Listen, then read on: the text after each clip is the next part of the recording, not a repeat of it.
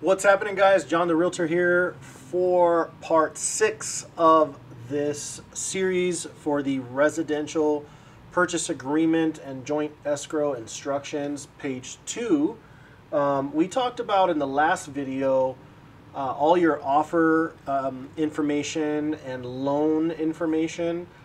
In this video, we're going to talk about page 2. Now, one thing I failed to mention is on every page you will see the property address once you input it.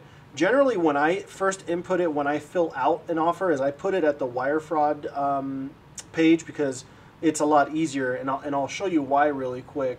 If you go back to the wire fraud, this one here, basically it's yellow. So what I do is I input everything, right?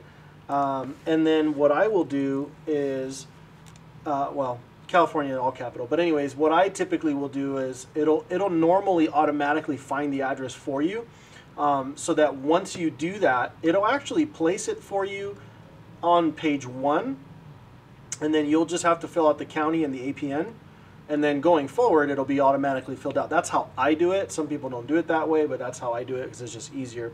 So going to page 2, your first section here is your seller credit, if any. I filled this in just to kind of show you what it means.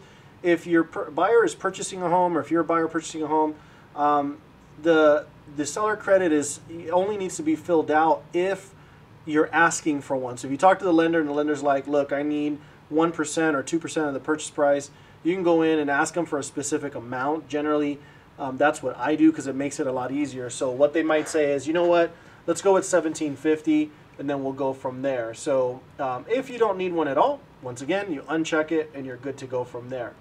Additional financing terms would be if there's anything additional, like let's say you do a seller carry finance, then you can input those details here along with a seller carry financing addendum and go from there.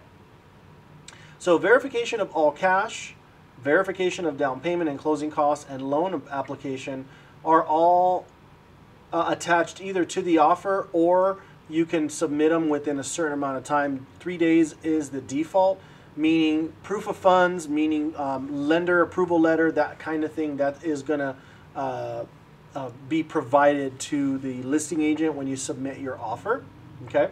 Final verification of condition is the final walkthrough for the buyer. So as buyers, they have the right to go into the property 5 days prior to the close of escrow, or in this case I changed it to 2 days because a lot of people wait till the loan has final approval and docs are out, which typically is a couple days before escrow closes.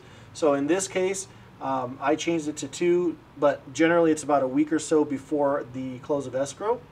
The buyer goes and makes sure that the condition of the property is basically the same as when they found it. And we'll go into that on the future pages where it explains it as well, because again, the paragraph number will actually explain each section in detail. So 8A loan, so everything here as far as your contingencies is 17 days, okay? You have your loan contingency, you have your appraisal contingency, you have your investigation of property, reviewing of seller documents, all that stuff is 17 days. You can change that to ask for a longer period of time. So let's say you have a 60-day escrow. You can ask for longer, so 25, 30 days for your contingencies. If you have a shorter escrow, like a 25-day, then obviously you don't want to take up the whole time. Generally, you can change that down to whatever you and your buyer agree to. Your buyer has to be the one to want to do that and to be okay with that. So in this case, I put it down to 10 days for the loan contingency, but again, that can be changed based on the situation. Okay. Going down to time of possession. Time of possession is super important. So time of possession means that as soon as escrow closes, meaning there's recordation, it records with title in the county, the buyer technically has possession, or it says at 6 p.m.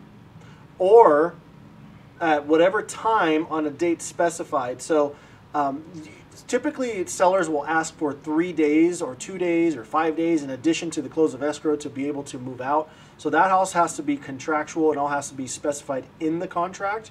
And then if not, it would just be upon when it records and you're done at that point, right? So Same thing goes for seller occupied. So if your seller needs to occupy the property, let's say for 15 days after the close of escrow, then you would change that, and there's an additional form, an addendum called the seller in possession, SIP, which would be added to the contract as well. So that all just going to vary based on the situation. Okay. Same goes for tenant occupied units. Now in this case, you have additional document fees and compliance. So you have seller delivery of documents, typically 7 days. I normally change that to 5 days. Sign and return escrow holder provisions and instructions is 5 days. Time to pay fees for ordering HOA documents. This one's important because this one can be delayed sometimes depending on the HOA that's involved here. So you notice time to pay fees for ordering HOA documents. That is a 3-day period. Now, if you think that it's going to be a little bit longer, you can change that to 5 days, 7 days, whatever that is. But the HOA, like I said, can be delayed, so it's super important that that gets done within those 3 days. So keep that in mind. In addition to installing smoke alarms, CO detectors, and water heater bracing, if that isn't done at the property for whatever reason, then what you can do is you can specify a specific number of days. Look, I'm going to get my home inspection. I need this stuff done within 7 days or less or longer. Again, if you have a 60-day escrow, then some of these could be changed for a longer period of time so that just in case things fall through, you never know, okay?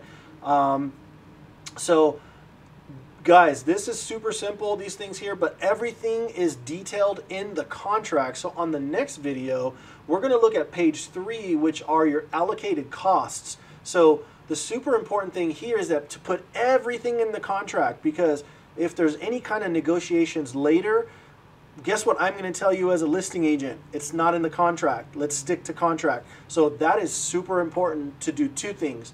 Make sure your contract is filled out fully and correctly, and make sure that all the terms that you would like in your contract are written in it. Because if they're not in it and you try to go back later, to negotiate, that seller may say no based on the fact that it wasn't there to begin with. So, you know, every situation is different. So I hope this helped. This was page 2. We're going to go to page 3 next. And until then, make sure you like this video so that it spreads. And then I hope that you enjoyed it. If you have questions, please put it down in the comments, and I'll be sure to respond to those comments and questions and go from there. In the meantime, have a great day. Take care.